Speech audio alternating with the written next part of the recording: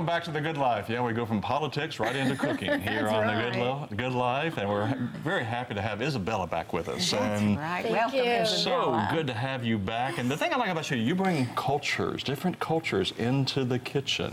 And you were going to see that now. Yes. That's right. Now, you were telling us before, you have also Hispanic background, too. I do. As a matter of fact, the father of my children is Puerto Rican. So I grew up with them for 12 years, and they are such a beautiful family, and they are in our lives today, and I'm so thankful for that. But one of the things you will see as you see all these wonderful things here, you're thinking, for those Hispanics that are watching, they're saying, what is that pilon doing in this Italian kitchen? And I will tell you, I love my pilon. You said it's a brand new gift, though, from your children. Actually, Gabriel and Adriana went to Puerto Rico, and when they came back, they brought this for me because I had a little one and I wanted a big one. And they have much bigger, but I was just so happy. And that's for doing the garlic. Yes. And are other reasons that we would use this in the kitchen? I've just used it just to crush garlic, crush seeds, crush nuts. Okay. Yes, you can do all of that with it. And you never put the soap to this, you know, it's all seasoned. So you just rinse it out and it just becomes darker and more beautiful with life.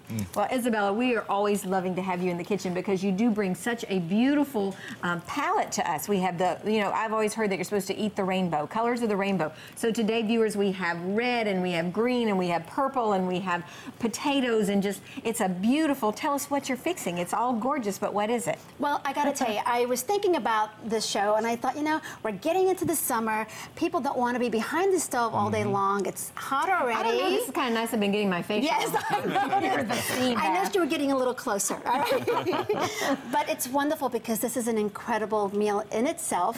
All right, you can use it as an ensalada, a salad. You could use it, obviously, as a whole meal, a side, and then do wonderful things with the leftovers.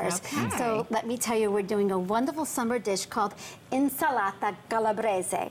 And Insalata Calabrese, obviously, is from the region of Calabria.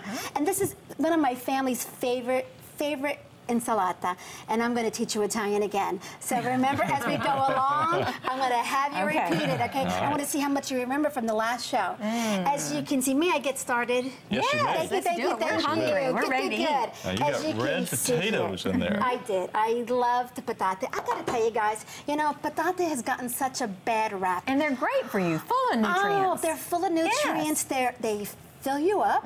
They're low calorically. All right. They have vitamin B6, vitamin C. Did you know it had vitamin C in it? Did not know that. I did not know either until I read that very recently. You've got to eat the skin. The skin is what's so good for you too, right? I never peel patate. Yeah. Never peel patate. All right. I'm actually going to turn this baby off now. Oh, there goes my steam.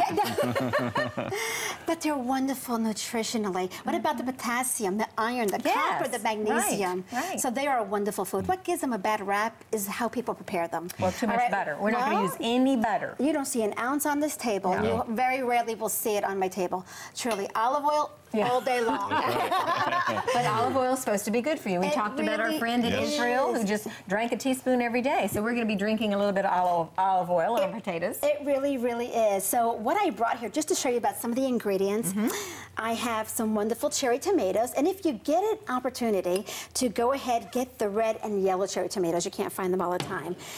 Red onion, l'aglio, the garlic, and some fagiolini. These fagiolini are from Daddy's garden again. Remember I told you my father's garden? Look at these fagiolini. I just am so excited about it. And he grows tomatoes and all kinds of things. And pomodoro and eggplant and squash and garlic. He has garlic in his garden too. It's exciting. It's like the old country, right? It is. It really is. You know what I wanted to do is I actually blanched these just a little before because I wasn't sure how much time we had. But normally at home, this is how I would prepare it. Okay, I bring these patate to boil. All right, when they're practically done, I throw my fagiolini in, literally just for a minute or two. Pull them out. There's no reason to dirty another pan. You know, put everything in all at once. And I think your kids are more apt to eat fagiolini because it sounds better than green beans. Oh, don't eat the fagiolini. Eat the fagiolini. It's good for you. Yes. Exactly. So what we're going to do here, I need actually. So fagiolini is Italian for green beans. Is that right? Italian, sweetheart. Good job. Italian. Italian. No, Italian. Italian. Italian. Italian. Thank you, Ken. Italian. I so learned much something hope for you, today.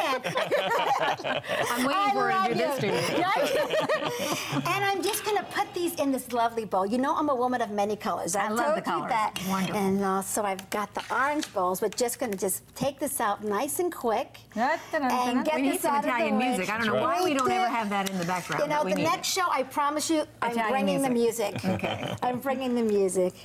And you know, if I'm lucky enough, I might be able to convince one of my cousins. I have singers, guitar players. We are a very multi-talented family. I have to tell our viewers, whenever Isabella comes, she brings the whole family with her. So we have a studio full of wonderful Vicaris. We love it. Thank you. Or Morgia de Vicari. You got it. We love it. You know what? Ken, do These you are mind? not overcooked, right? Not at all. I can do this. I Would have you please? Fingers of steel. Yeah, and it's not really hot. You're No, good. I no, no. love that pot just for that Right reason. there. Now, what I want to do is while you're doing that, I'm going to cut this really quickly. That's going to cool off just for a second. It's like a potato salad, like having a potato salad, except that it's going to be warm when we eat it. It actually you actually eat it at room temperature. Oh, okay. You do. You eat it at room temperature. I'm just going to slice these red onions really Now that's quickly. a red onion. Again, Yes. colors, what we're talking about. When you go to the store, look for colors. Right. Always, Rainbow always, colors. always look for color. That's exactly what you want. You're not only going to do that, you're going to look for...